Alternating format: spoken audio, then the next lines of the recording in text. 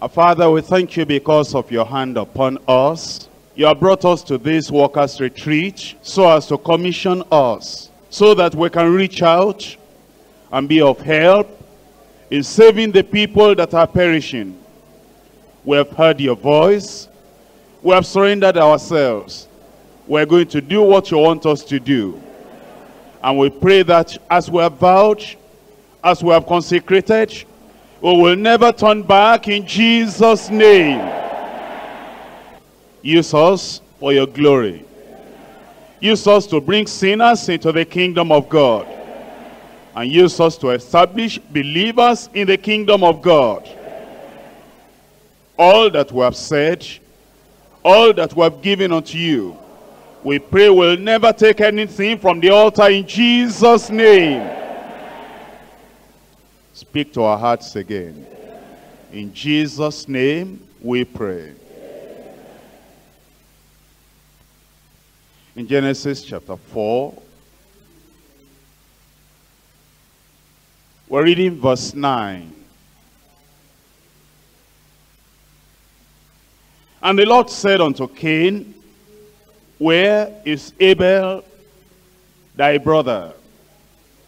And he said, I know not. Am I my brother's keeper?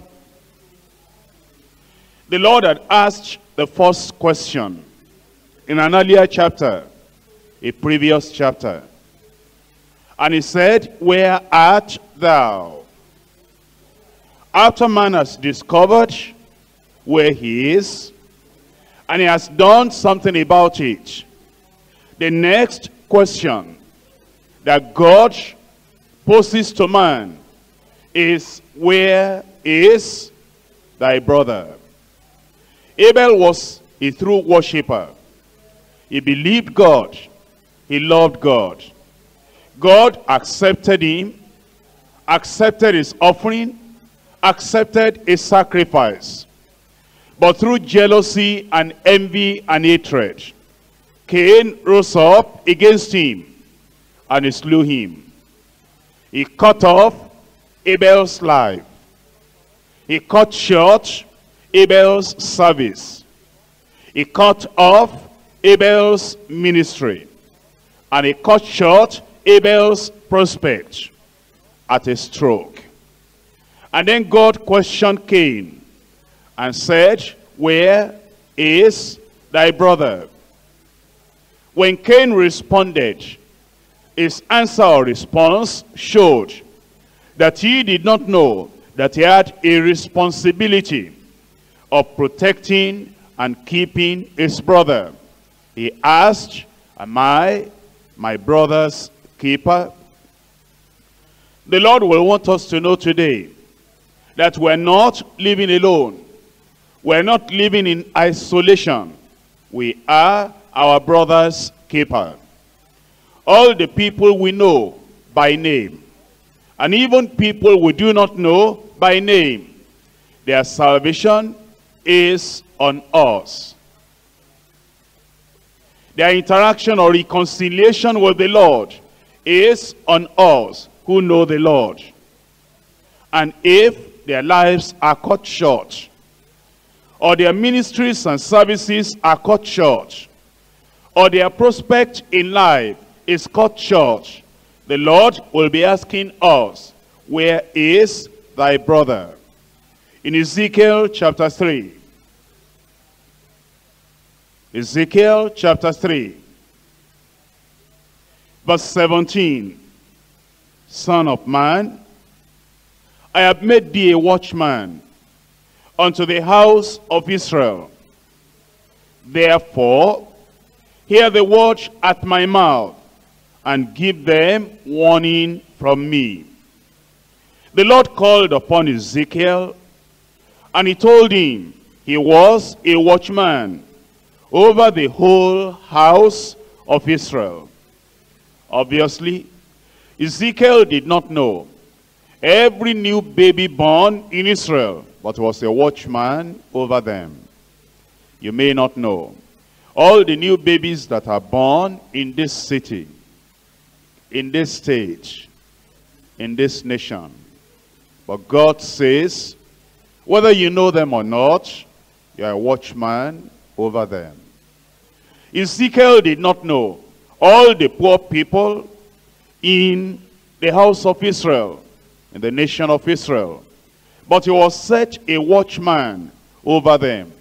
You may not know people that are dying of hunger, of cold, of nakedness. You may not know the people that do not have adequate shelter on them. But you are still a watchman over them.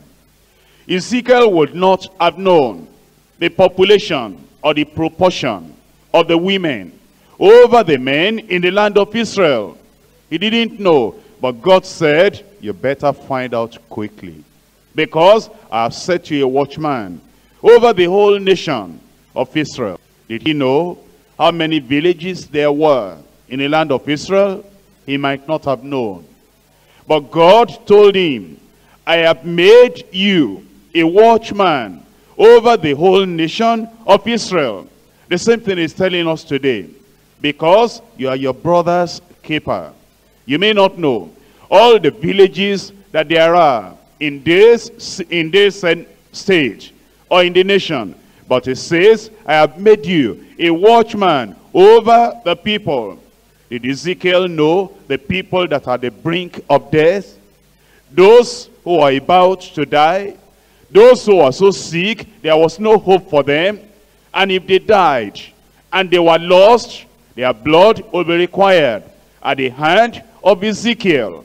Because all those sick people that were about to die in the land of Israel, Ezekiel was a watchman over them. You may not know the people that are dying, about to die in this city, or in this state, or in the nation.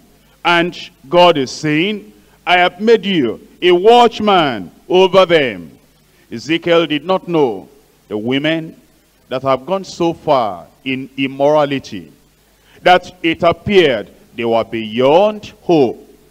And yet, God was telling Ezekiel, you cannot write off anyone. The women that have gone so far in immorality, that it appears that they are beyond hope, you are still a watchman over them.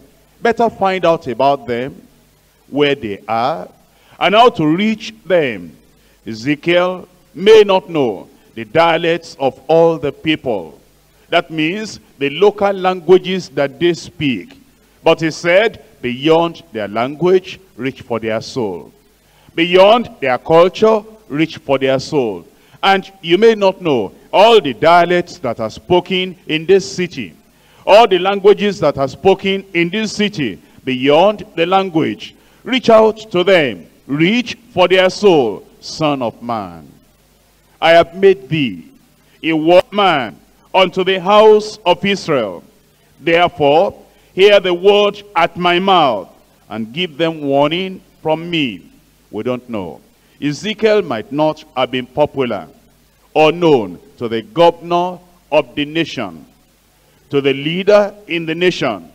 The nation might not have singled out Ezekiel to vote for him, to elect him as their prophet preacher, as the watchman. But God told Ezekiel, don't worry about whether they know you or not, whether the governor has recognized you or not, whether the people of the land even accept you or they don't accept you. You are the watchman over them. They have not appointed you, I have appointed you. The same thing the Lord is telling you today. You are your brother's keeper. The people may not know you. They may not recognize you. They may not look up to you as the prophet preacher. But he says, I have set you, I have made you a watchman unto the house of Israel. I have not made you another thing. Any other thing the world makes you is not of my making. Any other calling the world gives you is not from me. The only thing that is on record in heaven is that you have been made a watchman unto the whole house of Israel. What was Ezekiel to do now at this time? He ought to begin to plan How to reach the children, he was a watchman over them. How to reach the women, he was a watchman over them. How to reach the poor, he was a watchman over them. How to reach the villagers and the illiterates, he was a watchman over them. How to reach the decision makers in Israel, he was a watchman over them. How to reach religious people that were going to temple and synagogue without knowing what the worship of God meant, he was a watchman over them. If he folded his hand after this time, if he closed his mouth after this time, if he acted unconcerned after this time, if he did not go with the vision and run with the vision after this time, there will be judgment upon him. Verse 18, when I say unto the wicked, thou shalt surely die, and thou givest him not warning, nor speakest to warn the wicked from his wicked way, to save his life, the same wicked man shall die in his iniquity, but his blood will I require at thine hand. Ezekiel from this time could no more shrug his shoulder and say, it's not of my concern. If they drink and they have accident and they die, it's not my concern. If they keep on smoking and they have lung cancer and they die, it's not my concern. If they are immoral and they have AIDS or they have venereal disease or incurable disease, it's not my concern. If they are fighting over land and they begin to charm themselves and they kill themselves and they die, it's not my concern. God said, Ezekiel, everyone that dies in the house of Israel, if you don't give them warning, it's your concern. I will require their blood at thy hand. That means then you are a watchman. And then you are to take care of them and show them the way unto life, life eternal, so that they will not die. And not only over the people that are sinners, but over the righteous as well. In verse 20 again, when a righteous man does turn from his righteousness and commit iniquity, and I lay a stumbling block before him, he shall die.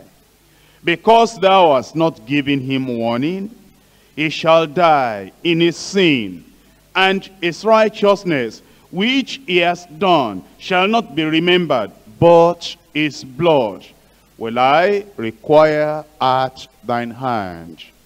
What it means is, if we do not give righteous people the continual opportunity of hearing the word of God that will establish them, stabilize them, confirm them, and they die in backsliding, and they turn away from the Lord, we might say, is their fault.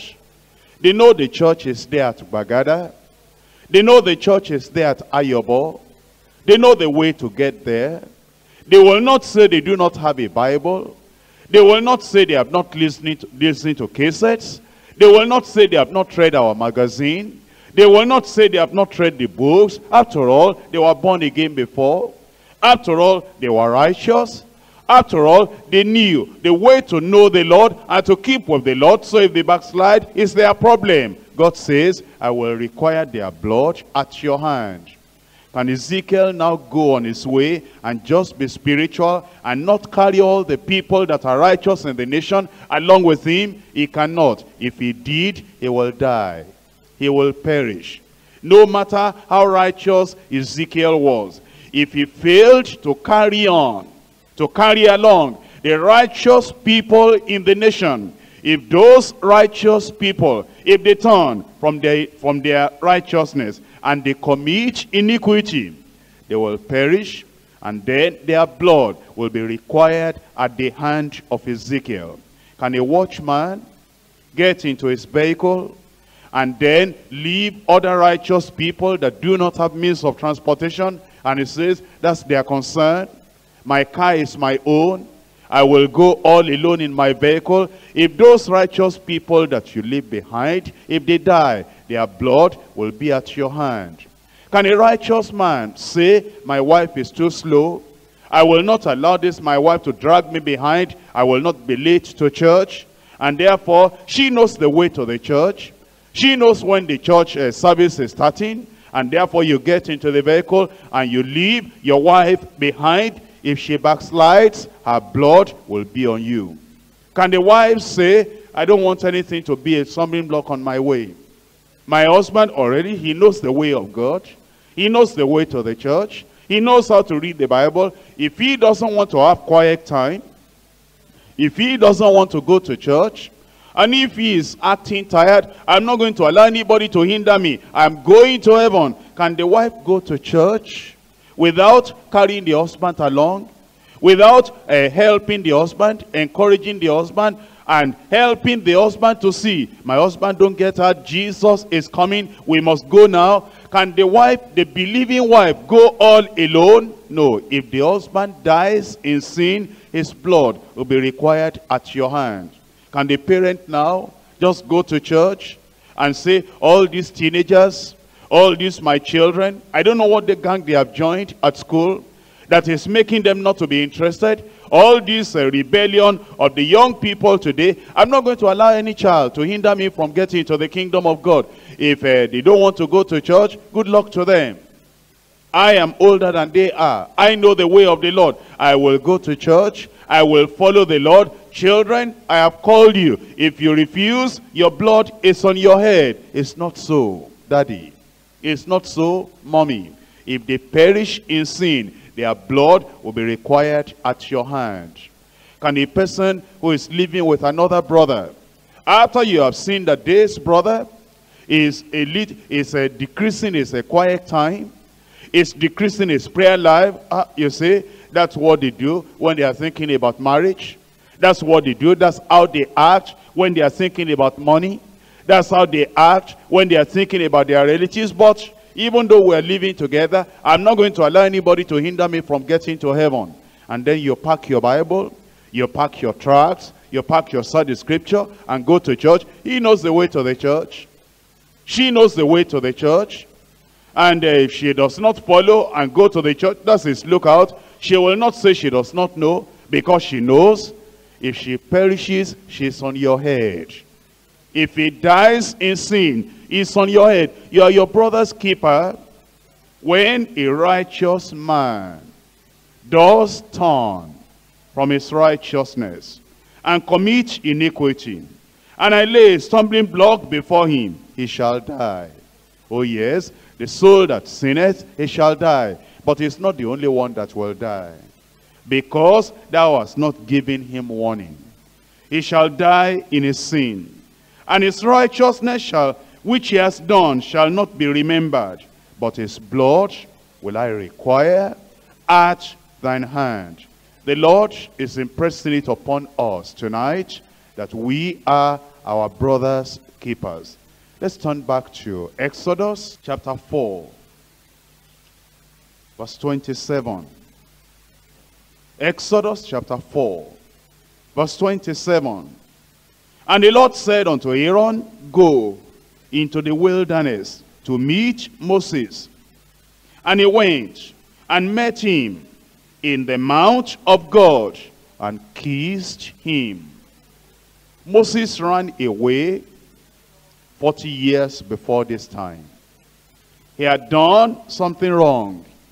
He killed an Egyptian. The following day, he saw two Israelites fighting and struggling over a matter. He went near them and he tried to settle them. One of those people rejected him and pushed him off and said, what is your business in our matter? Do you want to kill me like you killed the Egyptian yesterday? And the news began to spread of the evil that Moses had done. Moses could not stay. He ran, he escaped for his life. In Exodus chapter 2, verse 15. Now, when Pharaoh had heard this thing, he sought to slay Moses. But Moses fled from the face of Pharaoh and dwelt in the land of Midian. And he sat down by a well. But you remember Aaron as being his senior brother, older than Moses by 3 years. But When Moses ran away, Aaron never followed him. Aaron never asked about his welfare. Aaron never sent a messenger to him to say, how are you doing? Are you free from your guilt, from your burden now? 40 years had passed. Aaron never wrote a letter unto Moses. Now, God came to Aaron in verse 27 of chapter 4. And the Lord said unto Aaron, go into the wilderness. Don't you know your brother is there? Go after him. Go into the wilderness. Why are you staying in the city here? Why are you staying under comfort, under security? Why are you staying in the shelter, in the home here? Go into the wilderness. Somebody is there waiting for you. His name is Moses. Welcome him. Encourage him. I have given him a work to do. He is afraid to come back. He is thinking that nobody will receive him. Go after him to the wilderness. Encourage him. 40 years have passed by. Run after him. 40 years have gone. Run after him. Time seems to have covered the life of Moses and the ministry of Moses. Run after him. Even though 40 years have separated you, and you seem to have forgotten now his stature, his facial appearance, you seem to have forgotten all his qualities and characteristics. After these 40 years of separation, Aaron, leave everything you are doing. You are your brother's keeper. Go after your brother and bring him to the elders of the land of Israel. You see, God will not forget that even after 40 years, Moses was still a brother to Aaron. God will not forget. After 4 years, or 5 years, or 10 years, of brother so-and-so who has gone into wilderness, of brother so-and-so who has gone into Midian, of brother so-and-so who has gone into a strange land. Maybe before he left, he wasn't married. Moses wasn't married before he left. Now he had married a stranger. Now he had got 2 children. Now he had even forgotten he will ever come back to the children of Israel. Now he had even forgotten that the call of God was still upon his life. But God has not forgotten him. The people that you knew, who went away, is it 4 weeks ago? Is it 4 months ago? Is it 4 years ago? Or is it 40 years ago? They've gone from the Lord. Run after them. Go into the wilderness to meet them. And he went. Aaron did not argue. Aaron did not say, but what about the shame? Because he may accuse me. What are you doing all these years you didn't ask of me? You are just looking for me now after 40 years. What if I had died? He forgot the shame. He forgot the possibility of accusation. And he went and he met him in the mount of God. If you go after them, you will meet them in the mount of God. Because the presence of God will be there. The Lord will reunite you together. And you will be an instrument of bringing them into the fold again. God has need of them. They are tied down because of the shame of what they have done. They are tied down because of the abortion they committed. They are tied down because of the murder they committed. They are tied down because of the adultery they committed. They are tied down because of the sin they committed. Run after them. Women representatives. Don't you know people who are women reps before and are not now? Do you even greet them? Do you search for them? Oh yes, we know they are not serious. We know that they don't want to continue the word of God. Is that what you are going to say? Zonal leaders. Do you know people who are zonal leaders before, but now they are discouraged and weakened, and they are no more doing it? Do you ever run after them? Members of the choir. Do you know members of the choir who are there before and are no more there now? Do you run after them? Ushers. Do you know ushers who were ushering before? I know some of them. But maybe they did something wrong. And they ran away from the church. Maybe now they have gone to marry. Maybe now they have gone to settle down. Maybe you see them on the street. When you see them on the street, you say, look at him, he's going to perish. but you also will perish with him, because his blood will be required at your hand. Sisters, don't you know some sisters that were fervent in the Lord before? Maybe they were not workers, but they were coming to the church because of marriage, because of jewelry, because of the cosmetics of the things of the world, because of the customs of the world. They ran away. They said, I cannot bear that. You see them in the street. You see them everywhere that you go. But you just say, look at her now. Look at the way she is dressing now. You cannot shake hands with her. You cannot embrace her. You cannot weep over her. You cannot have fellowship with her. You cannot bring her back. You are saying, she's going to perish. Will you be alive if she perishes? Her blood will be required at your hand. Brothers, don't you know there are people, because of ordinary television, they said, if it is like that, I cannot stay. I cannot remain. And you, by the grace of God, you are what you are only by grace. And you are still standing. And you are making fun of that. Say, ordinary, because of ordinary television. That's why that brother could not stay. Well, he wants to perish because of ordinary television. My brother, if he perishes, will you be alive? If he perishes, will you get to heaven? If he is lost, will you get to heaven? His blood will be required at your hand. How about the people we have ill-treated? The people we have oppressed. And because of that, when they could not bear the hardness, the hardship, the oppression, they ran away. What are we going to do about them? Because we are our brother's keeper. The case of Moses and Aaron teaches us something. As long as God has not written off a brother, we cannot write him off. As long as God has not written off a sister, no matter how long she has been out of fellowship, no matter how long she has been out of touch, we must be concerned. We cannot write her off. We must seek for her spiritual welfare. There are other people, they have not gone, but they have one leg out and one leg inside because of their suffering, because of their sickness, because of the difficulty that they have, and their problems have not been well attended to. They are discouraged, they are depressed, they are crying, and they are sucking their tears every night, and they are wondering, will I remain in Christ? Will I remain in the kingdom? Or will I go out and go and help myself? The church cannot help me. My brothers and sisters look at me as a beggar because I ate in so-and-so's house yesterday. I ate in sister so-and-so's house the other day. Everybody in the zone, when they look at me now, they know that I come to visit them at the time they are eating because I don't have any food. Everybody looks at me now as a beggar.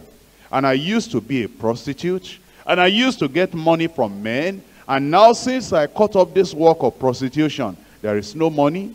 And I don't have certificate. And I don't have job. And all these brothers and sisters are looking at me as a beggar. Will I stay in this kind of place?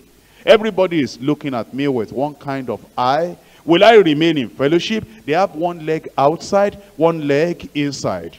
They are beginning to look for their old friends again. They are beginning to look for their old boyfriends again. And they are wondering, maybe if the church cannot help me, let me put my leg outside and help myself. What are we going to do about them? Are we going to say, I fed him for 2 weeks. I accommodated him for good 6 months. I accommodated him. So, if he cannot take care of himself now, good luck to him. That sister, whatever she says now, I know how long I accommodated her. So, if she wants to perish and go out, her blood is no more on me because I accommodated her for 6 months. And so, if she goes now to prostitution and goes to boyfriend saying that, well, nobody is caring for her, how about all the care we have given her before? If she perishes, she is on your neck, on your head, because her blood will be required at your hand. Has somebody been discouraged and you know about it? Are you saying, with all the message we had last Sunday, the message we had last Monday, The message of last Thursday, if anybody is discouraged now, that's their business. Because that message is enough to wake anybody up. Go and wake them up. Go and help them. Go and sit by their side. You are your brother's keeper. You are your sister's keeper. Look at Jeremiah chapter 38. Jeremiah chapter 38 from verse 6. Then took they Jeremiah and cast him into the dungeon of Malchiah, the son of Hamelech, that was in the court of the prison. And they let down Jeremiah with cords. And in the dungeon there was no water, but mire. So Jeremiah sunk in the mire. Jeremiah now was isolated. He was taken away from the city, from society. And the persecution was so great. He was in the mire. His feet sunk, and his spirit must have sunk. His courage must have left him. All that he had before had sunk, had left him. But somebody cared. In verse 7, now when Ebed-Melech, the Ethiopian, one of the eunuchs, which was in the king's house, heard that they had put Jeremiah in the dungeon, the king then, sitting in the gate of Benjamin, Ebed-Melech went forth out of the king's house, and spake to the king, saying, my lord the king, these men have done evil in all that they have done to Jeremiah the prophet, whom they have cast into the dungeon, and is like to die for hunger in the place where he is, for there is no more bread in the city. Ebed-Melech spoke concerning Jeremiah. Jeremiah didn't know that anybody could speak for him. Nobody asked of his welfare. No friend, no nearby person, no acquaintance. All the people that he had helped before, nobody asked of him. You know, as zonal leaders, they have labored much. And it will be unfortunate if they get into any problem and nobody asks of them. You know, our coordinators have labored much. It will be unfortunate if when they get into any problem, maybe they have any family problem or family issue, and nobody asks of their welfare, it will be unfortunate. You know, our women representatives, they are laboring much. And if when they have any problem, maybe family problem, maybe the problem with their places of work, if nobody asks of their welfare, it will be unfortunate. You see, all the people that have been working in the same zone, working in the same area, working in the same section, maybe a full-time worker, they labor very much. They labor for the glory of God.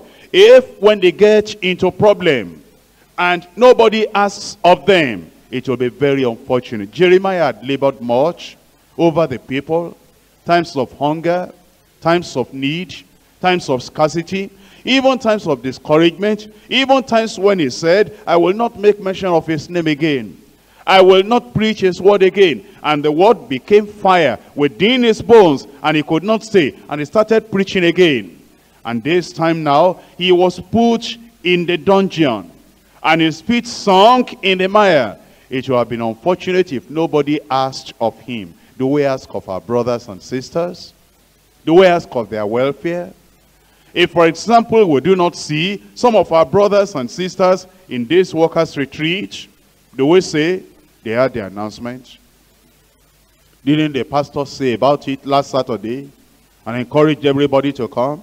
And if anybody did not come, that's his lookout. I thank God, God has revived me. God has put something within me. I'm going to serve the Lord now. I don't want to look at the face of anybody. Those who didn't come, that's their lookout. Is it only their lookout?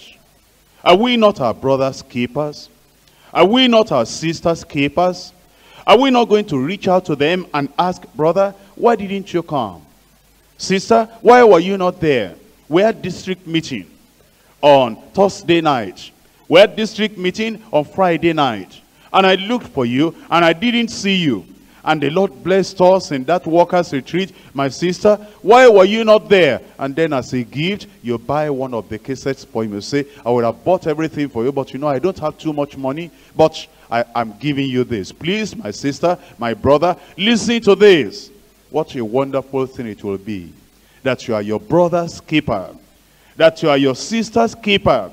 And Ebed-Melech went forth on behalf of Jeremiah, and he said, King, if this man is left in that dungeon, he will die.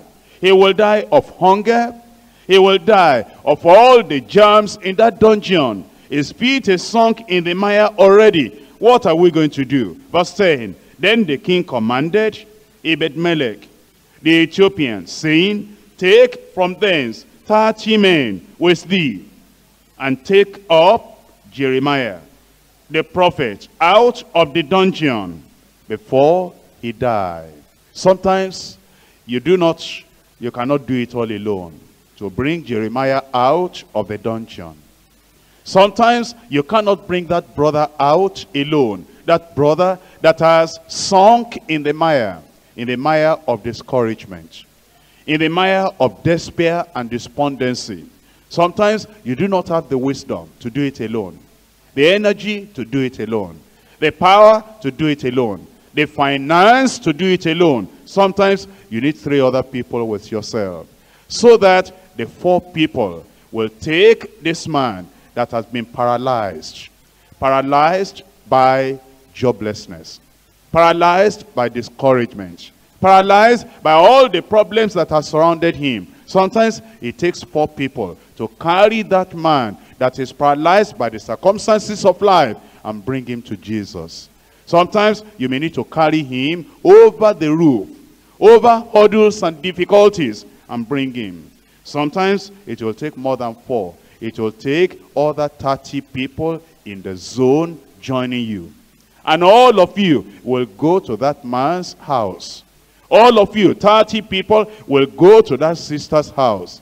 And you will sing choruses, and you will pray with him, and you will read the word of God with him, and you will weep over his neck, and you will weep over her neck, and all the neighbors will come and be looking at you and say, what's the matter? 30 of you? Did somebody die? You say, no, it's our member. We didn't see him for a long time. We are sorrowful. That's why we are crying. And the neighbors will join you to cry for him. And the man and his neighbors and everyone, you will come to church and rejoice. I have found my sheep that was lost. That's how to do it. When you cannot do it all alone. Reaching out to them, calling them, and telling them that they ought to come. In verse 11, so Ebed-Melech took the men with him, and went into the house of the king under the treasury, and took thence old cast cloths, and old rotten rags, and let them down by cord into the dungeon to Jeremiah. And Ebed-Melech the Ethiopian said unto Jeremiah, put now these old cast cloths and rotten rags under thine armholes, under the cords. And Jeremiah did so. And they drew up Jeremiah with the cords, and took him up out of the dungeon. And Jeremiah remained in the court of the prison. That's how he did not die. They spared his life. Many people are about to die. They need urgent attention. Many people are about to die. They are waiting for us. What will be the reward? In Jeremiah chapter 39, verse 15. Now the word of the Lord came unto Jeremiah while he was shut up in the court of the prison, saying, go, speak to Ebed-Melech the Ethiopian, saying, thus says the Lord of hosts, the God of Israel, behold, I will bring my words upon this city for evil, and not for good. And they shall be accomplished in that day before thee, but I will deliver thee in that day, says the Lord. And thou shalt not be given into the hand of the men of whom thou art afraid. Brothers and sisters, if we wake up, if we rise up, and we reach out to the people that are perishing, and we bring them in, and we care for them, and we wash their sores, and we pour in oil and wine, and we pour in our tears and our love, and we recover them so that they do not die on the way between Jericho and Jerusalem. God says he will deliver you from the hand of the people you are afraid of. And it says, in that day, deliverance will be yours. He will keep you as the apple of the eye of the Lord. Am I my brother's keeper? Yes, I am. Are you your brother's keeper? Yes, you are. Rise, do something before they die. Let's rise up and pray. They're waiting. Don't let them die. Many of them are about to die. Don't let them die. Some people are discouraged. Don't let them die. Some people have gone away for 4 years or 40 years. Don't let them perish. Rescue the perishing. Care for the dying.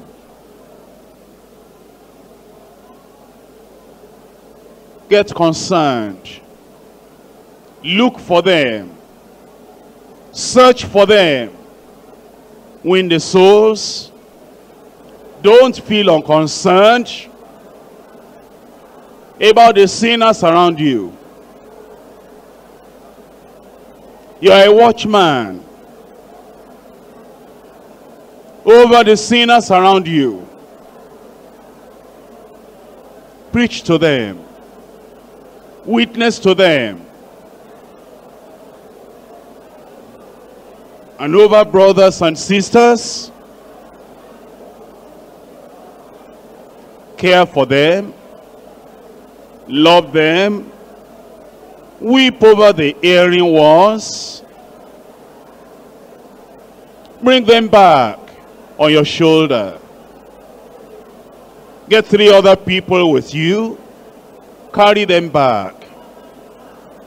Get 30 other people with you, bring them back by your love. They must come back. The Lord is about to come. Don't let them die in the wilderness. You are your brother's keeper. And you are your sister's keeper. We're reading verse 9. In Jesus' name we pray.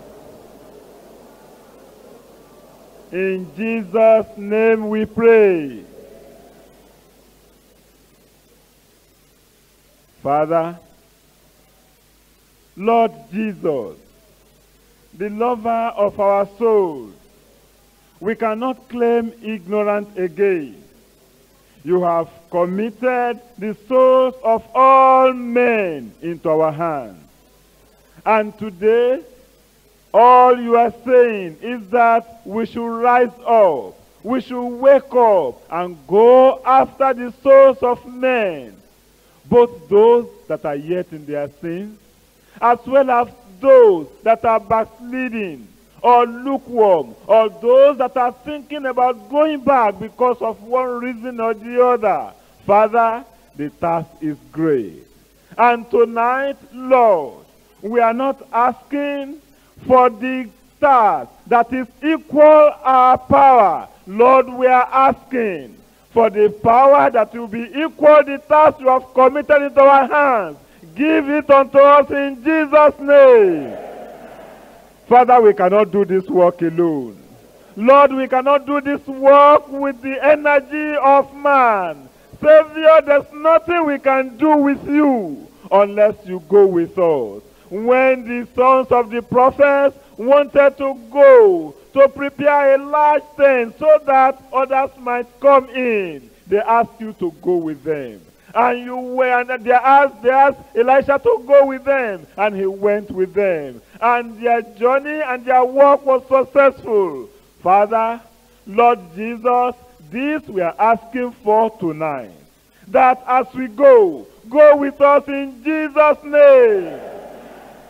Father, whatever happened on the way, whatever happened at the spot, whatever head of the house that we lost, Lord, with you, we know that you will see us through. Come and go with us in Jesus' name. Father, we pray that none of us here today will be negligent of this duty in Jesus' name. We are committing the souls of sinners around us into your blessed hand. Father, the wisdom, the understanding, the knowledge, the application of the word, the Spirit anointing, come and give everything we need to us in Jesus' name. Father, much more than ever before, as we go out today, we are praying that souls of men will come into the kingdom in Jesus' name. Father, as we go back to backsliders, by the time we go back to our zones, to our villages, to our localities, Father, we are praying they will come back into the kingdom in Jesus' name. Whatever will have made those people that have gone back to go back, whatever reason, whatever problem, whatever trial, Father, from tonight, as we go back to them, we are praying you will give us all that we need to be able to bring them back in Jesus' name. Help us, O Lord. Walk with us, O Lord. Father, we are praying that on the day of reckoning, the blood of no man will be asked from our hands in Jesus' name. But that will do everything possible to bring every soul back into the kingdom in Jesus' name. You will help us. You have assured us. You will go with us. You will back us up. Father, it is no longer your own problem, but our own problem. Therefore, Father, we pray, whatever is capable of hindering us, whatever is capable of standing a stumbling block on our way, in the name of Jesus Christ, remove all these things from our ways in Jesus' name. Father, you have changed us. You have really prepared us. Father, I am praying that none of us will lose this fire and this vision again in Jesus' name. Continue with us.